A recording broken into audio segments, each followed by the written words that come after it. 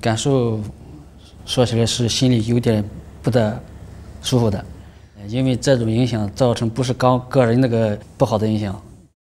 Sometimes I really try to understand my boss, but he speaks so fast and weird accent.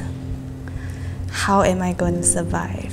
喂，你们中国人可以不要在巴士上那么大声讲话吗？吵死人了！快滚回中国啦！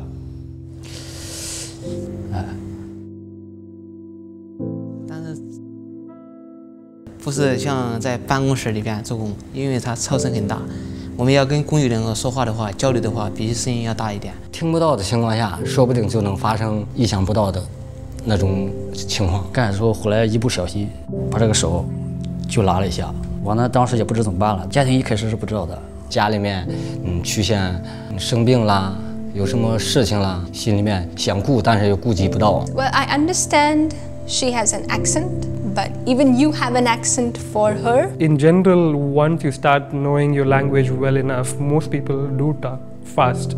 I mean, when you do converse within Singaporeans also, or in Chinese or whichever language, when I went to studies and my professor there is like, Avinash, slow down, slow down, slow down. After reading the tweet, I actually feel very embarrassed. If you don't like someone tweeting you about this kind of things, and we call it cyberbullying, so don't do that to others. Instead of judging them, we should help them and try to understand them, help them to integrate into our society better. Singaporeans in general that I have met is nice.